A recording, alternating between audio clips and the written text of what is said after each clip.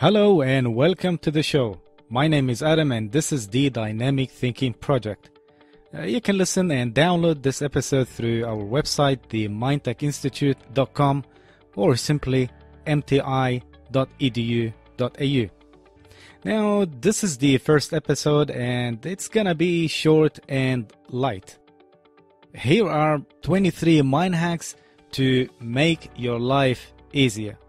The first mind hack is if you want to remember something easier or simply you don't want to forget it, such as maybe a phone number or an address, all you have to do, just say it to yourself several times out loud while you're smelling something. Could be a perfume, for example, or while you're touching your ear or anywhere on your body. And then when you want to remember that thing, all you have to do is just smell the same perfume or touch your ear. That's called focalism in psychology, or anchoring as we call it in hypnosis and in NLP. Number 2, address people by their names. Everyone loves to be called by their names, and this actually establishes rapport as well as trust. You'll be surprised how much attention people will pay to you after you address them by their names, especially during an argument. Number 3, if you ask someone a question and they only give you a partial answer, maintain eye contact and then stay silent. The other person usually assumes that the original answer wasn't good enough and they will keep talking. That's a great interrogation technique. Number 4, whenever you are in a situation that makes you nervous, like public speaking event or going to a meeting, simply chew on a chewing gum. If you are chewing something, your brain will think that you're not in a dangerous situation, since you won't be chewing on anything or eating anything if you are in danger. This will help you to control your nervousness. Just make sure not to walk into a meeting while you're chewing on a chewing gum, because that wouldn't look too professional. Number 5, if you ask a person to do something small for you, a mental process called cognitive dissonance will make it seem for him or for her that they must like you because they did that small thing for you. Number 6, before going to meetings or interviews, altering your mental state can do wonders. Act and think as if you have known these people for a long time and you're just going to catch up with them and meeting old friends and you can't wait to meet them again. Make mental sense in your mind that includes shaking their hands, look at them in the eyes and having an engaging conversation.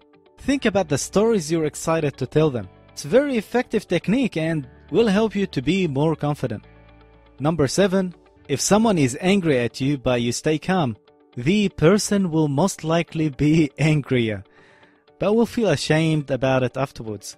And often, the other person would be less angry because he or she will unconsciously copy you if you are calm.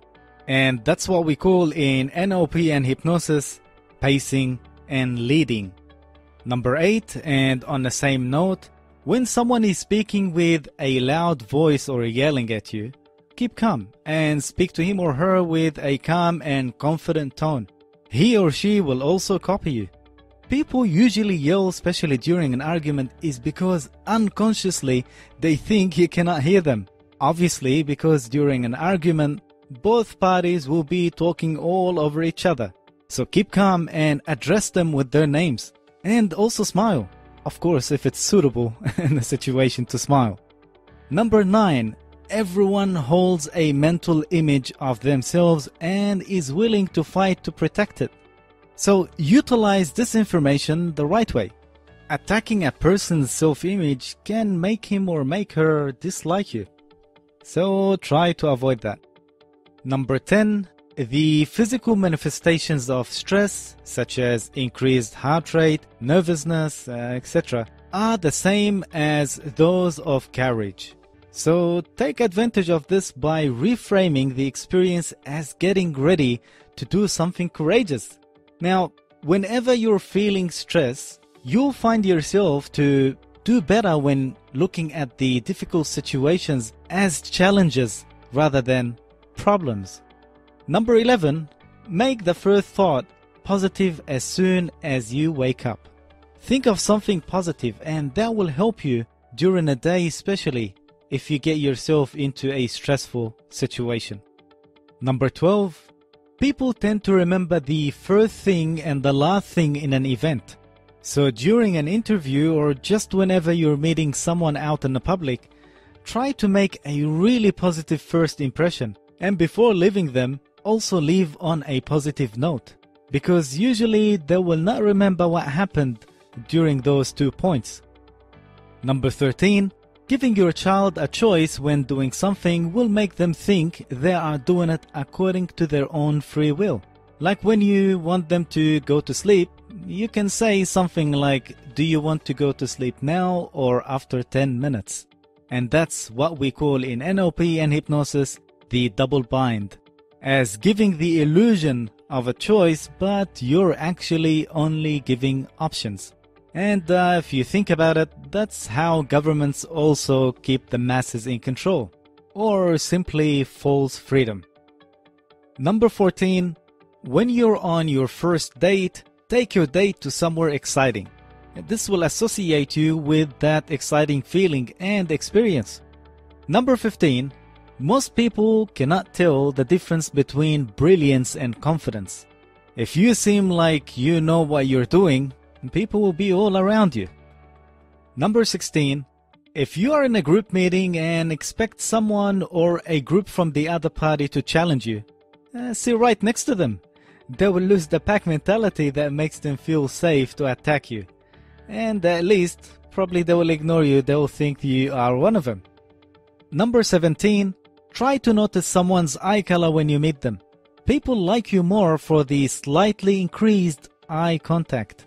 Yes, I said slightly increased eye contact, not eye gazing, because staring for too long might get the other person to feel uncomfortable, and you don't want to lose rapport with that person.